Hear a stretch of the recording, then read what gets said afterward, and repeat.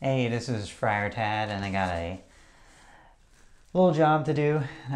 There's a shower and a towel hanger that was pulled out of the wall by my kids. I'm sure that's never happened to anyone. Anyway, it's pretty simple to fix. What we're going to use, just the screw is just weak in here, and it needs something else to help it stay in there. All we're going to use is a extra piece of paper, flathead, Phillips screwdriver, and something like a little drill bit to help you push it in a little bit.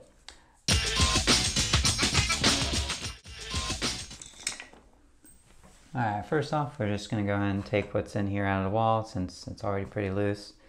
And most of these hangers have some way of detaching from the wall mount. In this case, looks like a little tab that you can push in, either with a flathead or a different screwdriver that will allow us to detach it from the rest of the mounting plate. So let's try flathead Phillips.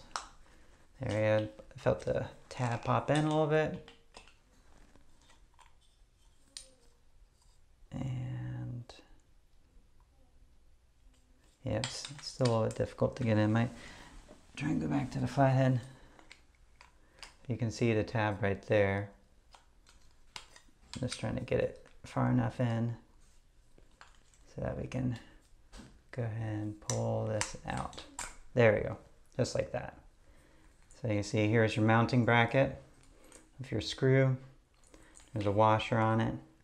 And so now all we need to do is make it so the screw has something more to grab onto when we put it back into the wall. So right now it came out because the kids have been pulling on it, and it needs a little extra something to keep it from being pulled out again. So here comes the part with the paper, and what we're going to do is actually just take maybe a little bit about that length, about an inch, and just tear it down a little bit. So we have a little strip. And then we're going to roll this pretty tightly. Let's see, we got a bigger screw, so actually I think I'm going to grab a little bit more. I'm going to grab a little bit more and just going to roll this together.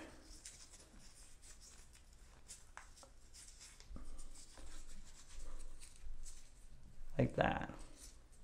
So now we're going to just push this right into the hole as best we can. And actually it might need a little bit shorter. Yeah, so maybe about a 1/2 inch. Try and tear this in half so you don't need all of it. Stick this in there. I'm going to use that little drill bit I had to help push it in. There we go. So now we have something more for our screw to latch onto. So also just take notice that again the bottom side of the mounting bracket is facing downwards. So when you stick it back on, you don't want to screw it on sideways, or well, I guess this one you can easily rotate well enough. But you want the bottom side of your mount, your hanging part, facing the right direction, so you want this facing down. Right, so now I just need a regular screwdriver, and I'm going to go ahead and start drilling. Not drilling, screwing.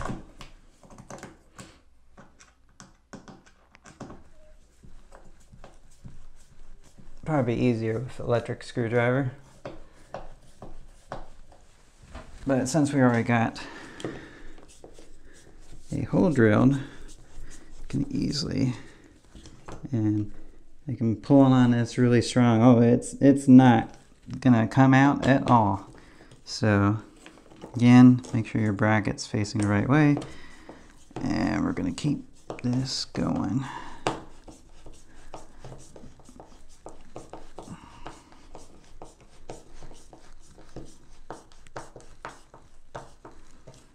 And there we go. Oh man, that's on there good. All right. Okay, that's pretty straight. And so now we're gonna stick this on the shower curtain rod and just push it back on there. Voila. A little bit of give from, but that's in there pretty good. There we go. And that's it. Thanks for watching my video, and please subscribe and like it, and thanks for watching.